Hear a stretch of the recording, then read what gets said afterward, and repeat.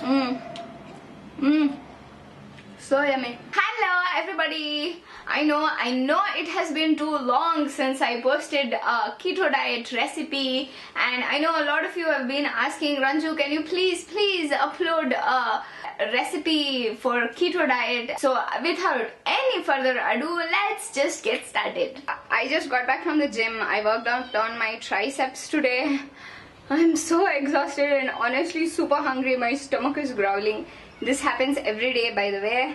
So I'm just going to quickly cook myself some lunch, and today I'm in the mood for a kind of a stir fry. That's what I feel like every single afternoon. So in preparation for it, I have chopped some mushrooms here. These are my absolute favorite. I also have chopped some green peppers, about 100 grams of paneer, and in this plastic bag I have some spinach as well. And while I'm cooking these three, I'm thinking I'll chop these and then add it into the pan. Add a tablespoon of butter. As soon as the butter is melted, add in the chopped mushrooms. Oh my god, mushrooms fried in butter is literally the best thing in the world. Once the mushrooms have wilted, add in the chopped capsicum or green pepper, salt, and stir everything together.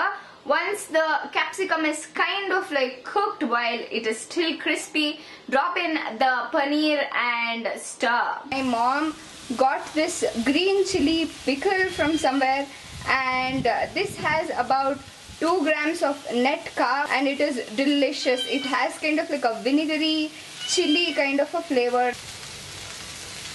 That is a big dollop of this chili, but it isn't really spicy at all. So I'm just going to keep stirring that. Okay, it may be a little spicy. And finally, drop in the chopped spinach. The spinach takes hardly like 2 minutes to cook, but yeah, do not forget to stir while that is happening, and then you're ready to eat. While this is still hot, serve yourself a plate full of this stir fry. Pour the sauce over because this sauce is amazing. Alright guys, that's it for this video. I will leave the detailed recipe below in the description box. I'll also leave the nutritional value of like how much fat, protein and carbohydrates this recipe contains for this particular portion below in the description box as well. So if you like this video, hit the thumbs up button.